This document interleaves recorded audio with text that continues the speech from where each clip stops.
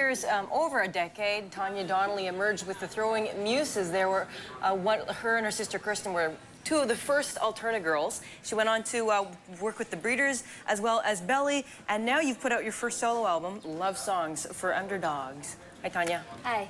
So why dissolving the band and moving toward a solo project? We sort of just imploded.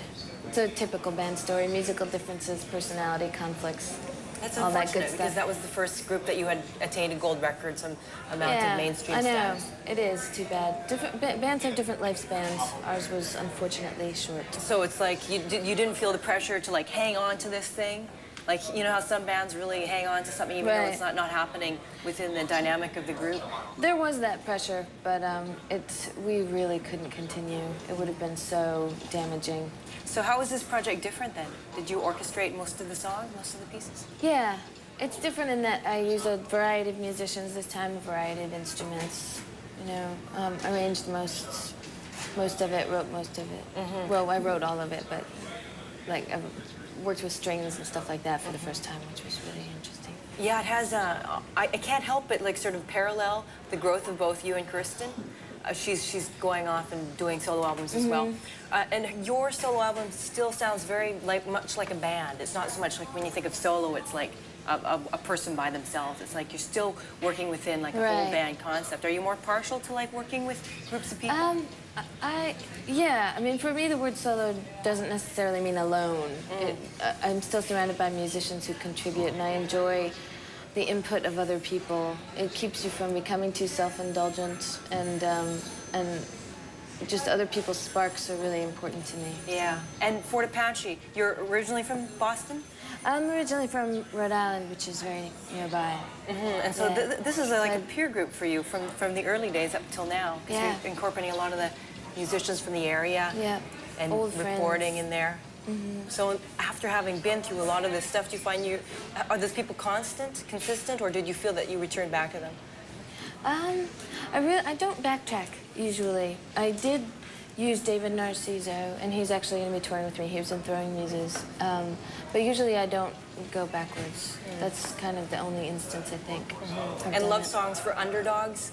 Is it easier to have an affinity for underdogs than, say, the top dog? Oh, sure. Yeah, I think it's easier for everybody to relate to. And the album lyrically, although you've always sort of written in that kind of abstract way, it feels much more sort of focused, and you're able to, even though it's sort of poetically written, you're still able to sense those vulnerabilities and so forth in your work.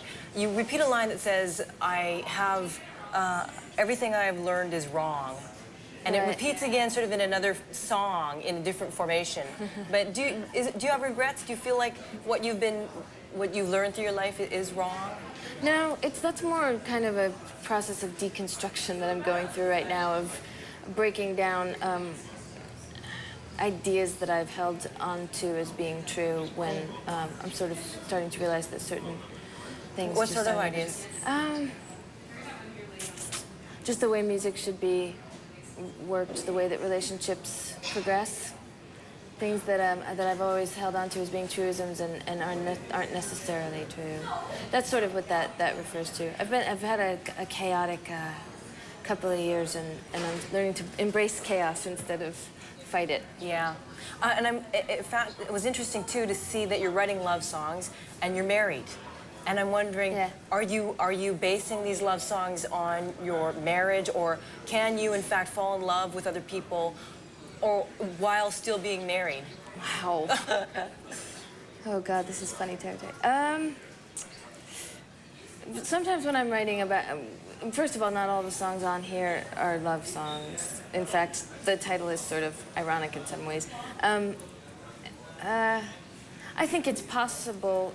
I mean, I'm in love with my husband, which does not mean that every song of mine that comes across as a love song is about him. Because I feel like more of a conduit than that. I don't write purely from my own experience. Sometimes I'm moved by concepts, and it feels like being in love, you know. So I wouldn't say I can write a love song that's not necessarily drawing from my own experience. Okay, well, that's Yeah. great. We're going to be seeing your new video, Pretty Deep. And where are you playing coming up? Is this just a promotional tour? Yeah, it is right Okay. now. We're going to be back on October the 25th. We're playing at the Horseshoe. All right. Yeah. Thanks a lot for coming down. Okay, thank you. Okay, Tanya Donelly, Pretty Deep.